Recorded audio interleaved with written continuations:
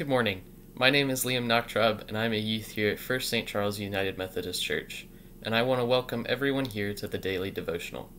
Today's topic is New Beginnings, and I want to start with a Bible verse. Today's verse comes from Revelation chapter 21, verse 5. It says, "He who is seated on the throne said, 'I am making everything new.' Then he said, 'Write this down, for these words are trustworthy and true.'"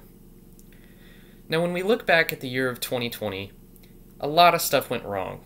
We had the death of many famous celebrities such as Kobe Bryant and Chadwick Boseman that were special to us, and they really made an impact on our lives.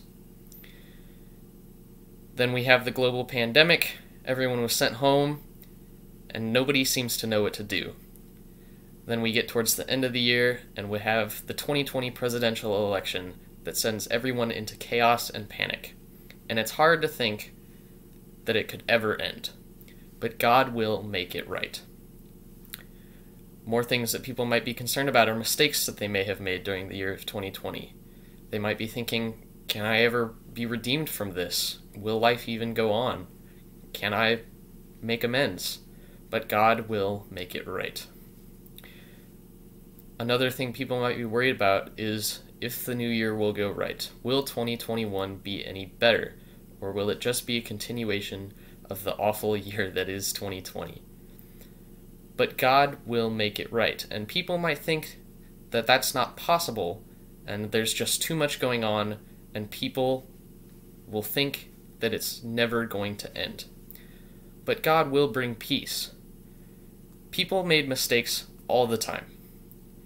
People had bad times, people had bad days, and people just think, this is it. This is how I'm going to end my life, and it's going to be miserable.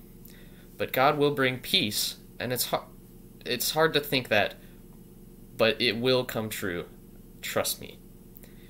God said it too. Write this down, for these words are trustworthy and true, because God will be able to make things right. So as we approach the end of the year, let's finish strong, start fresh, and make 2021 a better year.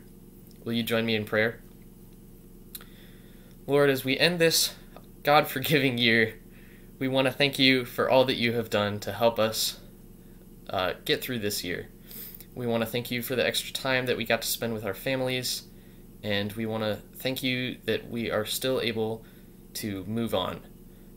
We pray for a new beginning, a fresh start, and that you will help us make 2021 a better year, and that we can move on from this dark time in our lives. And when things might get tough, we just pray that you will be there with us, and you will help us get through whatever we may be struggling with. We pray all this in the name of your Son, Jesus Christ. Amen.